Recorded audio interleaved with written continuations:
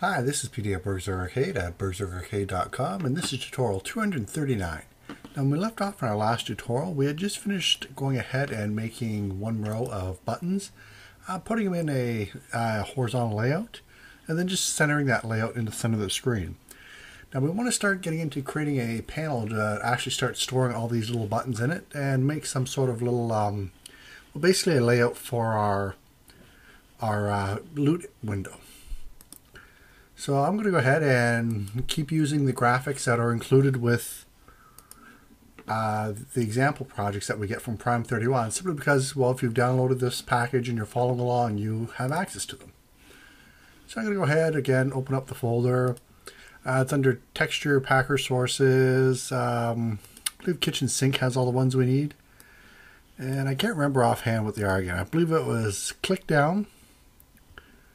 I believe we had Unchecked. We have the progress bars. Really should start making another folder and putting the ones that we're actually including in them. And I think I'm actually going to do that now. So I'm just going to create a new folder over here, and I'm just going to call it Used Assets. And just let me shrink this down. We don't need it quite yet. What I'm going to do actually is just copy the ones that I'm using. I'm not going to remove them. I just want to copy them. See, progress bar, border, and I think that's all we're using right now. But ones that we're going to be using in the next tutorial, or at least in this one, possibly the next one, will be the panel ones. And I don't see the panel ones here. Here they are: vertical panel bottom, vertical panel middle, vertical panel top. So I'm just going to right click, I'm going to copy, I come over to my own folder, and I'm just going to paste in there, this way I know exactly which ones I'm currently using. And I'm just going to move that off screen, just so I can open this up, make it full screen again. I'm going to take all the ones that I'm currently using, and just like before, we'll drag them into our right panel over here. And I'll go ahead and position them all here for me. Now I'm going to turn off the auto size. And I believe we're doing 512 by 512. That does fit everything in. Now I'm not using the HD versions. I am using the low definition versions, but it really doesn't matter because I'm just prototyping stuff out. So I just want something there to use. So I'm looking here. Here's the middle one, the middle panel, the panel top and panel bottom. We have our two little buttons, and we have a progress bar. Everything's there, great. I'm still not going to bother with any spacing. I'm just going to leave it like this here for now. If I do need spacing, I'll come back. That's good there. We're going to come down here. Nothing here I need to change. Here we go to JSON, data file. Let's open this up. And I was calling it GUI sheet, so I'm just going to keep it calling it that. And make sure it's saving in PNG format, image format. I'm just going to keep it like that. And that should be right as well. Now, before I actually go ahead and save it, I want to open up my project window. And I want to delete the old ones I had. So let me move this over here. And I'm going to go into Asset, Resources, and here's both of them right here. I'm actually just going to come in and delete them. And this way here, when I republish,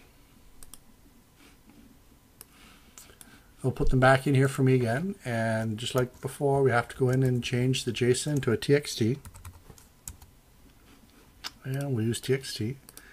I'll just take a quick look at my actual sheet here. Yep, everything's there. I'll just close that down. I'm going to shrink this down for now. I'm going to open up Unity. For our project, shrink the plugins. I was looking at some of the different APIs in there. Let me see, we're going to come to resources. I just want to make sure my GUI sheet is set up correctly. Clamp, GUI, and 512 by 512. Everything's fine. And if I start it, everything should work just like it did before, since I have the exact same things in here. Okay, so let's close that and let's start incorporating these panel images. So I'm going to go ahead and open up, not Xcode, I wanted to open up MonoDevelop. My hand twitched a bit. And let's go ahead and make 4 rows now. So we'll have to come up here and turn this into an array. And we'll do it just like we did down here with our buttons. And we'll make this an array.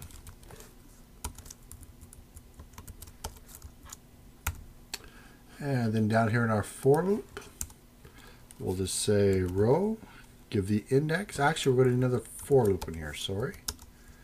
So we'll just say for, if I can type it right. And I'll just take this block here,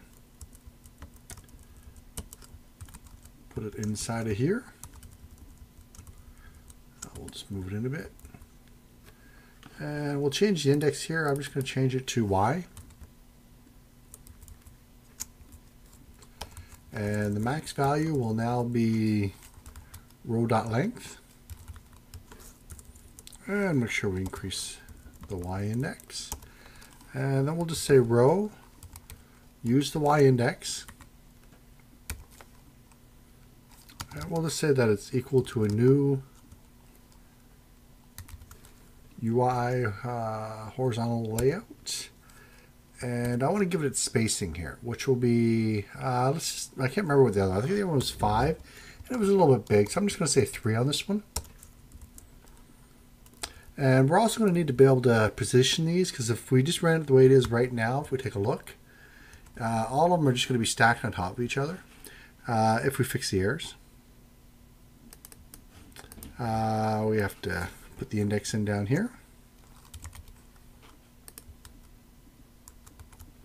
And we'll come back.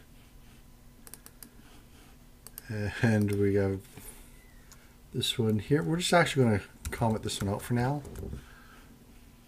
And there we go. And if we start it up, you know, even though we're getting all 4 rows, as you can see up here, they're all in the same spot. So we actually want to move them down a bit.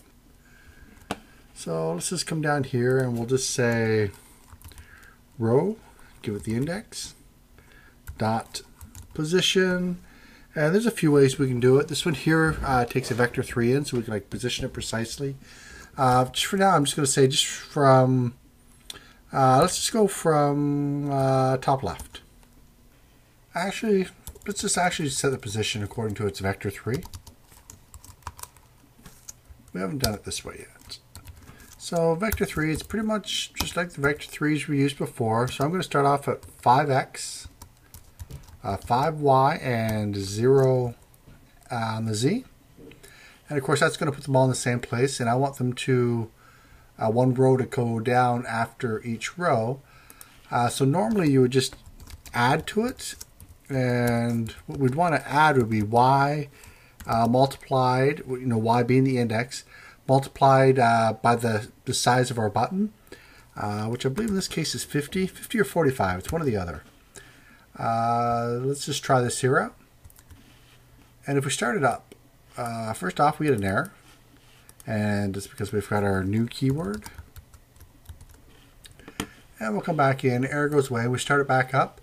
We're only getting 1 row, and if you notice here, it's not aligned right.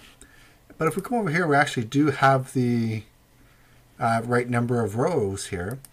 And if we start looking at them, you know, we see how they're going up. It's a little bit different with this vector 3 than what seems to logically make sense in my mind. What we actually want to do is have a negative number. And I think 50, we'll start with 50. And we'll start up, 50 is pretty good. But you notice it's still not quite right at the very first row. And if we just start this off at a negative number as well, we'll go back in, start it back up. There we go. So we now have our 4 rows, and they're pretty much laid out exactly how we want. The icons, yes, they are a little bit big, but we're just trying to get the functionality up and working right now. So let's stop that, and I want to be able to add this to some sort of other container. So we'll have our 4 buttons here inside of one container, which is our horizontal layout, and then we make 4 horizontal layouts, and we put them inside of another container that we're going to refer to as our loot window. So let's go ahead and look at that right now. We'll head back into Mono Develop. Now the way I wanted to do this was to be able to come down here and to create a UI panel. Well, I guess it would be a vertical panel. And there it is right there. And I'm just going to call it panel for now. And we'll make it equal to a new, oh, we don't have, well, we'll just create it here in the one line. So it's a UI vertical panel dot create. And then if we look here, the four things it takes, or sorry, the three things it takes, is the top file name, which is going to be basically the header of our panel. The middle file name, which is going to be the middle of our panel, and it's going to be tiled vertically. And then the bottom of our panel, which is kind of like the footer. So I'm just going to go ahead and quickly just template that out. And we'll grab the names in a minute from those files we've included. And let me see, I'll have them in here, the actual names. If we open up our texture packer, we actually have the names right here. But I'm actually going to cheat, and just to make sure I don't get any typos, I'm just going to grab them from here. So here's the top one. So I'll just come back in. Well, we don't need health bar anymore, so we'll just come in, paste this here, make sure we add the .png. And we need the middle, which is right here. Well, since having a typo that causes us to bang our head against the wall for a half hour. And of course the bottom.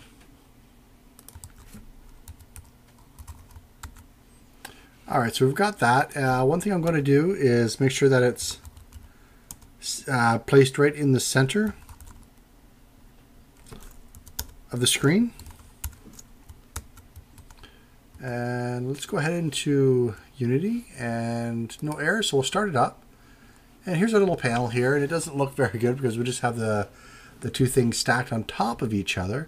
Now if you look here, it looks like we actually have two buttons in there. But let's go ahead and actually start adding some stuff into here.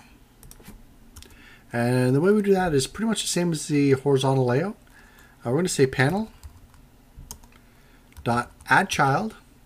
And if we look at the parameters here for what it takes a UI sprite. The problem is our UI horizontal layout is not a sprite. So if we actually try to add this array of rows that we have, we're going to get an error. And right here. So we need some way to convert it to a UI sprite or add a overloaded function so that it can accept the horizontal layout. Just to show kind of briefly how the panel does work, I'm going to comment this line out, and well, we are going to add just the actual buttons themselves to it. So I'm just going to say panel add child, and I'm just going to add these buttons that we've created. I believe there's what, 16 of them, 4x4, and those were called slot. So I'll save that off, get rid of our errors, and when we start it up, we'll get this big panel down the center. And it looks like I did do something wrong on the bottom there. Vertical panel bottom, vertical panel middle, vertical panel top. Let me just take a look here. If we go ahead and actually look at the image that's being displayed here, and then go ahead and actually look at our GUI sheet. Oops, I grabbed the wrong thing here. Anyway, it seems to be grabbing this section here for our bottom. So I'm going to go ahead and rebuild this and rebuild the text document that comes along with it. And hopefully that fixes it. So let's go ahead and I'll head back into my texture packer. And well, this time I'm going to add a little bit of spacing. I'm just going to do the shape padding of 1. And I'll go ahead and publish it again. And I'll go ahead and open up that folder, because what we're going to want to do is get rid of our old text and rename our JSON to be text.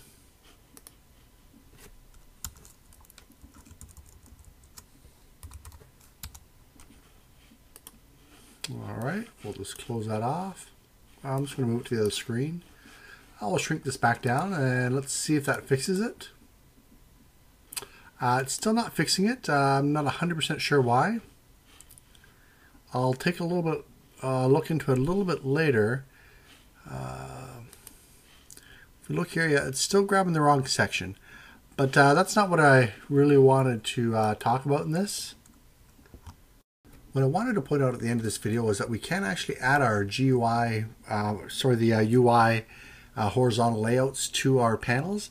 And to get around that, we're either going to have to create some sort of overloaded method or maybe some sort of inherited class to allow us to add that. I've brought up this problem to Prime31 on the forums, and there might be some quick fix that they can do on their end and put out a new build. If not, we'll just make some sort of inherited class from it, just so we're not touching anything in the base classes, and we'll work around it in our next tutorial. Anyway, thanks for watching. Bye-bye.